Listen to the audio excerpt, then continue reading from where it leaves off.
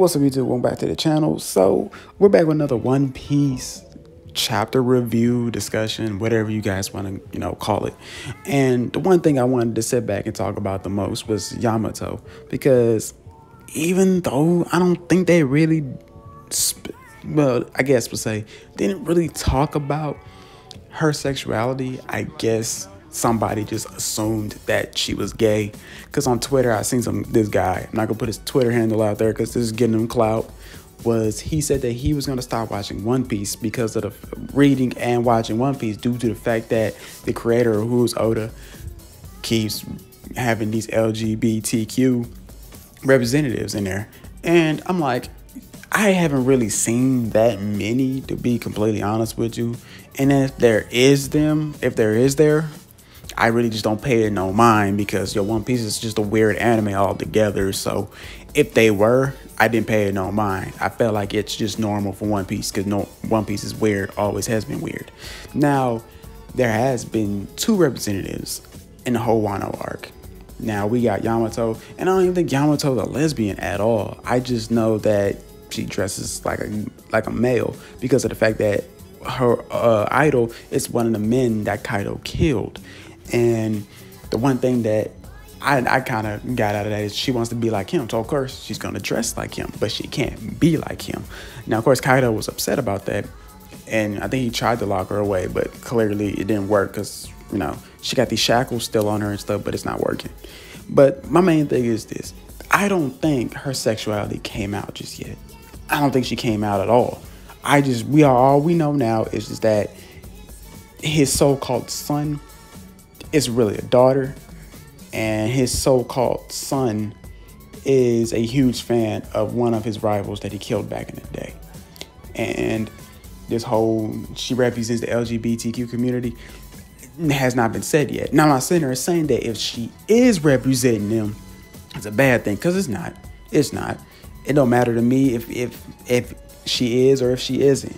The thing that I was getting at is the fact that people shouldn't be trying to bash everything, certain series just because they want to bring an LGBTQ community, member. It's not that deep, y'all. It's really not that deep. Like, y'all think that they're going to be trying to have sex on page or on screen. It's like, no. I mean, really, their sexuality doesn't really do much for the story. They just let you know that, A, I like women, or A, I like men. It's just how the story goes. I mean, I want to say how the story goes, but that's just something they want to throw out there. Because, like, earlier in the Wano arc, or in the anime, not too long, when they first pulled up to Wano, one of the women that I thought was a female is actually a male. They call him the most beautiful or the prettiest male in all of Wano. So it's like, that threw me off, because I did not know that was a male. Like, I had watched a video on YouTube talking about the characters, and when they brought that said character up, I'm like, oh, that's a dude? You can never know, because it dresses like a female, looks like a female. So we just pay it no mind, man. I'm just like, some of that stuff is just like, y'all cry about, it's really not that serious. And it's like, just leave it be. It's like, it's not hurting nobody. It's not doing anything to change the story. And it's just probably might make the story better. I don't know. I mean, like I said, Luffy doesn't even have a love interest, so does it really matter? The main character doesn't even have a love interest, so we don't know if Luffy's not straight, because he really don't pursue no coochie. So, I mean, it is what it is. Just leave it like it is. But like I said, we're back with this review because things are starting to heat up, like really starting to heat up. We finally get to know what Kaido's true plans are. And his true plans are, 1, he killed Orochi, and Orochi's devil fruit is he's pretty much a Hydra. And the saying of Hydra. Well, if you don't know the saying of Hydra, then where have you been for these past 10 years with the Marvel movies? Because Hydra did play a part in Captain America's movies, and everybody knows the saying, when you cut one head off, 2 grow in its place. Hell, Hydra. That's what a Hydra is. That's what Orochi is. That's what his devil fruit is. So Kaido decided to off him right then and there, cut his head off, smooth off his shoulders, because he felt like, all right, I don't need you no more. Because he really don't. And to be honest with you, he really didn't need Orochi. But for some reason, I just thought he don't need Orochi. I mean, you're freaking Kaido. You can turn into a fucking dragon. You got the Beast Pirates. Do you really need this clown? So I don't think Orochi's dead though. Like I said, Hydra, 2 heads. He probably might grow a second head, but they still got Momosuke. He's being tortured. Look like he's about to be executed. Might get executed just like the said hero that I was talking about earlier. And it's I'd say that they are starting to drag this out a little bit. I'm like, can we just get to the parts where y'all start fighting now? Because everybody's starting to... Okay, I'll put it like this.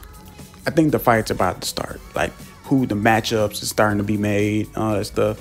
Because we do see the Scavers outside. They're fighting... I forgot his name. He betrayed them and showed that he was really not with them the whole time. And he's the reason why Momosuke is being tied up and getting ready to be executed. But another cool thing that I did like about this chapter was the dude that put on his little shogun mask. And I don't know why it reminded me of Yoshimitsu from Tekken. It reminded me a lot of Yoshimitsu from Tekken. And I was like, I like that. It was pretty cool. But the one thing that everybody paid attention to when it came down to this whole chapter was the fact of the matter of what Kaido wants to do. I always thought Kaido wanted to die. Like, I thought he wanted somebody to come along and kill him. Because he keeps jumping off. He jumped off that island, Sky Island, and tried to kill himself. We all know that he's been captured multiple times. Been set to be executed multiple times. Try to get executed, doesn't die. So it's like, damn, this dude. So he's pretty much immortal. I wouldn't say he's immortal. He just can't be killed. And I'm like, is there a special way for him to die? Maybe his daughter knows. And I'm pretty sure some of the Beast Pirates might know. Maybe Blackbeard might know. Maybe Big Mom might know. Oh, and as he cuts off, Orochi's head, Big Mom's also there too, laughing. She got her memory back. So all the fans that are watching the anime and see that she doesn't have her memory, she gets her memory back. So be prepared for that dumb shit. But as we see, he brought up the 7 warlords and how the 7 warlords are no more, how they are, pretty much Dunzo, Dofi, Don Flamingo, prison. I forgot the rest of the warlords. What's her name? Boa Hancock, Homeboy, the vampire looking dude. Like I said, there's been so many characters. You tend to forget characters, so bear with me. But the vampire guy, he got beat up by Blackbeard. And I think he's about to become one of his pirates, or they're just gonna keep hostage of him, or take his devil fruit. 9 times out of 10, they're gonna take that devil fruit of his. There's more warlords. I can't think of them all right now, but the main ones I can sit there and say that. Crocodile, he's one. But the major ones you might have done seen, that they knew that the Marines had disbanded the whole 7 warlords program. So, and everybody knows that the 7 warlords were one of the main reasons why the world was, the way it was. They're trying to keep things afloat. Dofi was, the guy that did the smile fruits, artificial smile fruits, which I'm gonna do a video about soon, because I think we need to talk about those, because I do not understand the motherfuckers for shit. But yeah, when you got the 7 warlords, then you got the supernovas, which is like Law, Luffy, Eustace, Hawkins, X-Drake, all those guys. But he wasn't talking about them. He's saying since they're not around, chaos is going to be thrown. And I'm like, chaos was already thrown into the world, bro. Dofi was not giving 2 fucks about what was going on. Like, do y'all really think he really gave a fuck? No, he didn't. And he was just doing what Dofi wanted to do. So 7 warlords was pretty much... Oh, Mihawk was one too. Mihawk is one as well. But like, it seems that, since they've been disbanded and people are coming for them because they're now wanted criminals, because actually they're all pirates and they're all somewhat criminals. But I highly doubt they want to throw hands with Mihawk. But back to what Kaido was saying. Kaido was talking about, one, he wants to find One Piece. They started talking about the very most powerful weapons like Uranus, Pluto, Neptune. Everybody knows that Neptune is a princess mermaid. So I'm like, because she controls these sea kings. And I want to see how that works with her. Because when you hear about all the other weapons, you think that, they're actually freaking weapons. But now that we actually got to see what Neptune was, I want to know how as a weapon, how does she work? How does that work with her? But besides that, he's saying that they're pretty much about to declare war. But I'm like, didn't he declare war like not too long ago? Hasn't he been done said that already? He wants it to be pretty much survival of the fittest. he wants to be the top dog, but he wants to be survival of the fittest. So it's like, if you're an X-Men fan, I'm throwing so many, you know, I'm referring to a lot of other media that ain't anime, but if you ever been an X-Men fan, you read the comics, you know Apocalypse. He's all about the survival of the fittest. You know, if you're weak, you're gonna die. If you're strong, you're gonna survive until somebody else comes along that's stronger than you and kills you. So that's what Kaido's all about. But I don't think Big Mom is gonna be, you know, she's not with that, because you also gotta understand too, her pirates are also on the way. Her millions and millions of kids. Remember, she's super thought. If there was a thought army, she'd be, you know, captain of it, because she mega thought, like super duper duper thought. Like, you can't have as many kids and not be called a thought, like, for real. But at the end of it, though, I think they're both on the same page, but at the same time, they're not on the same page. Big Mom and Kaido, I swear to God, I think they have a child together, but because these are two big motherfuckers. And if you go back to the past and you see how, well, Big Mom's different, because we actually got to see her past, you know, brought to life, well, brought to animation in the anime. So she was big her whole life. But Kaido, on the other hand, I don't think we really got to see his past brought to, you know, animation yet, or I don't think to the pages yet. But hopefully we do, because I really want to see what he looked like when he was younger, and did he have his devil fruit at that time or not, and was he always called the strongest creature, because that's his name, strongest creature. So that's pretty much how it ends. Oh wait, take that back. It's not how that chapter ends. The chapter ends like this: he is going to turn Wano into something brand. He's going to take over Wano, and he's going to make it in a way that he wants to make it. He wants to turn the whole Wano country, I think it's a country or continent or whatever, into an image that he wants, his vision.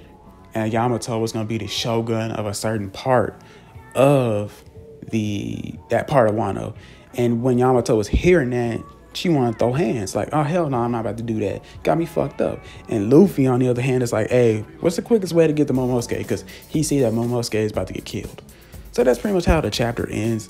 Honestly, I wish they would just get to the fights, because I really wanted to see Sanji fight. I really want to see Sanji in his Power Ranger Germa 66 uniform, because it's dope. He got the best one out of all of them. And I keep forgetting that the Germa, whatever they call themselves, are bad guys. I'd be like, they're bad guys? Really? I thought they were good guys. I always thought they were good guys. But they're not.